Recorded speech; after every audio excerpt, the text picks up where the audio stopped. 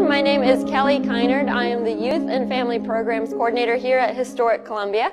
And I am back again with another fun educational activity that you guys can try at home.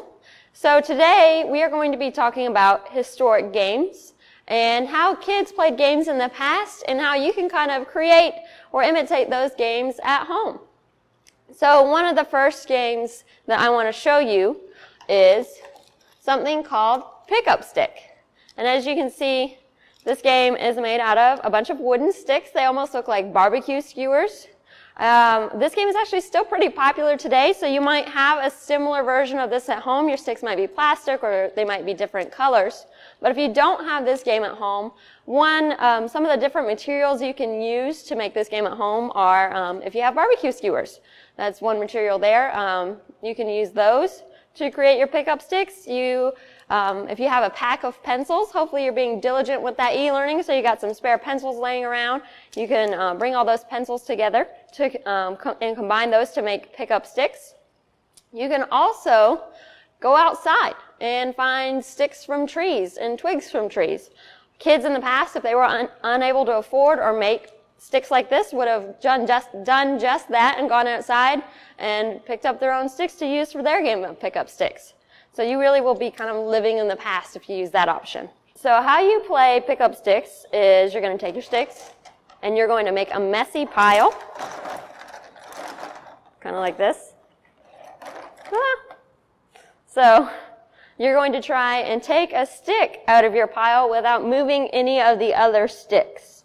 If you move a stick, especially if you're playing with a group, you're going to have to put that stick back. But if you're able to take a stick out without moving the other sticks, you're able to hold on to that stick, and whoever has the most at the end wins. So, I don't think anything moved. You have to call me out. Oh, I'd have to put it back. So, you go through and take turns until you run out of sticks, and that is pickup sticks. Another game that I have for you guys, if you can kind of see these here, we have marbles.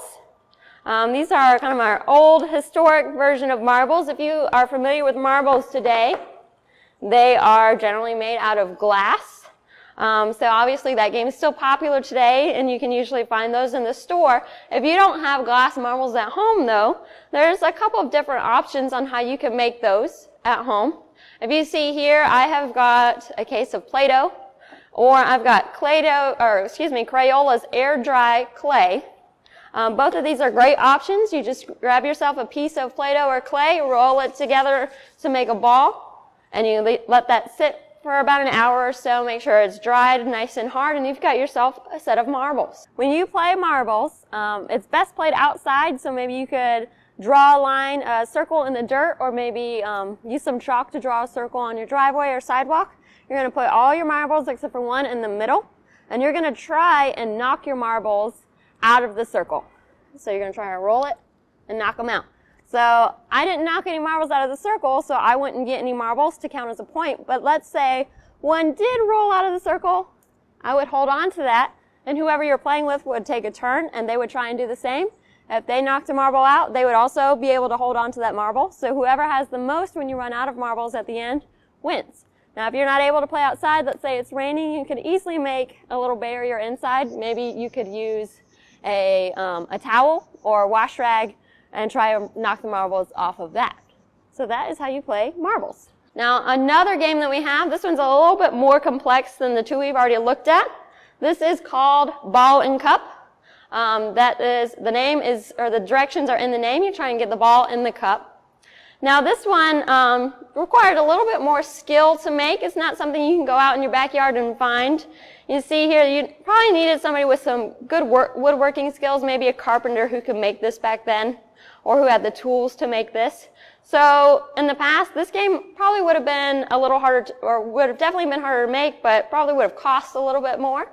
So if you have been learning about the different social groups in school, you'll know that some of the social groups that would have been able to afford or play this game would have been the middle class or the elite class. So not everybody would have been able to play ball and cup. But today we want to make sure everybody can, so we have a really unique way that you can make a ball and cup at home. You've got some simple tools here, some supplies you can find around the house. I have a little Dixie cup, that maybe one of the little cups that you use when you're brushing your teeth to rinse out your mouth. You could always use a plastic cup from home as well. I've got another barbecue skewer stick. If you don't have that, you can also use a pencil instead. And I've got some string with a bead tied to the end. If you don't have any string or yarn at home, you can always use an old shoestring.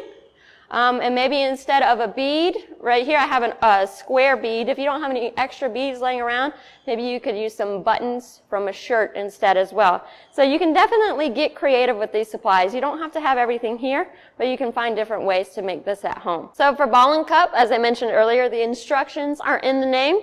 You want to get the ball in the cup. So you're going to swing your ball or bead and try and get it in the cup on the first try. So again, these are some of the historic games that kids would have played in the past, and I want you guys to try and put your own modern spin on it and get creative and see if you can make and play these games at home. And make sure you keep watching throughout the week. We've got some other cool videos lined up for you guys.